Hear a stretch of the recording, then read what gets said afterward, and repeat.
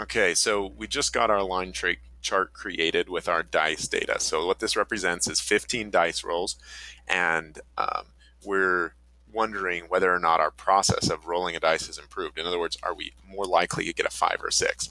Now, I use this example because inherently we already know some things. When we know that when we roll a 6-sided die, we have an equal chance of getting a 1 or a 6 or anything in between. So we know some things already about our process. And that's what's going to make this a little bit easier to teach. But just by looking at the data, sometimes that's kind of hard to tell. For example, some people might look at this and they're like, you know what? It looks like it's trending up, right? Because, we're down here at 2 or 1 or whatever, and we moved up to 3, went back down to 2, and then went up to 6. So we're on the up and up, right? Some people might even tell their boss that. But the reality is, we know we're not on the up and up because we're using a 6-sided die. We're not going to get any better.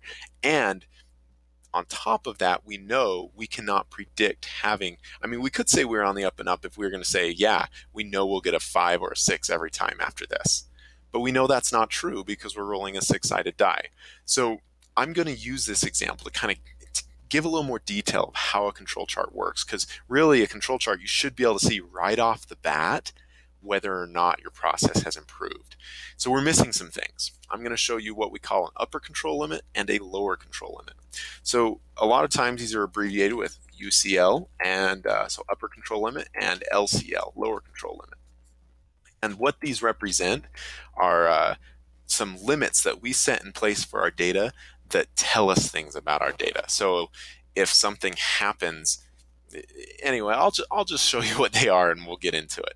Anyway, what it represents is, so I'm going to use a formula, and I'm going to take the average of my data, so all of my data here, and I'm going to be actually dragging this down. So I want to add in some absolutes here. If you don't know what those are, we do have some videos on these things, so I would go and check that out. So it's the average, and then it's going to be plus the standard deviation. We're going to do the population because we know we're using a whole population of dice rolls here. But if you don't know what a standard deviation is, we have some videos on that as well. I would check those out. And if you can't find those, just look up what a standard deviation is. It's really helpful to know when you're talking about business analytics and really any type of analytics. You should know what that is. So it's going to be the average of all those numbers plus the standard deviation of all those numbers. Okay, and again, I'm going to throw in my absolutes here. So the standard deviation of that, and then times 3. Now, the order of operations tells us it is going to multiply, but I'll throw the parentheses in here just so that nobody gets confused here. So we're going to do our standard deviation times 3 and add that to our average. So in this case, I have an upper control limit of 8.71. And because I use my absolute values, there's a reason why. Normally, there's not a different upper control limit for every single dice roll. It should be the same all across the board. That's why I used absolutes, because I'm looking at all the same data. But to make it look correct in my chart, I need to have it on every single row. Now my lower control limit is actually the same thing. I'm going to copy and paste. It didn't quite use the right data though. I need to switch the column to L. Oops. I'm going to switch these over to L, which is my dice roll data, right? And instead of adding, I'm going to subtract. And we get negative 1.5. Now, there are times when you actually just want your lower control limit will be 0. For this example, we're just going to keep it negative for illustration. But we know we can't roll a negative dice roll. So it's kind of it doesn't really work in real life. It's a theoretical example, but we're just using the dice roll to get the numbers. So let me show you what happens when I add these control limits into my chart. So I think I have to, there we go.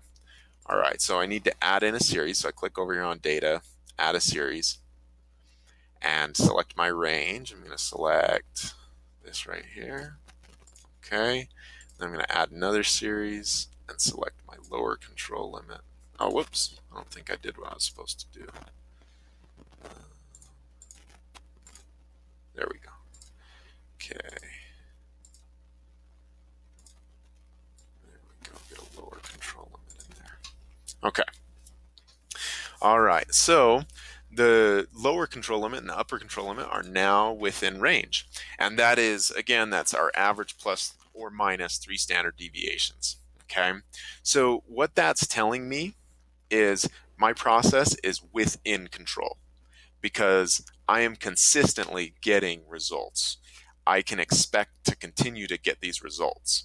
Now, there could be instances when a data point goes outside of our control limits, and that's when something is happening. Okay, that's when either our process is improving or we had some kind of anomaly. So we'll go more into what these control limits mean in the next video.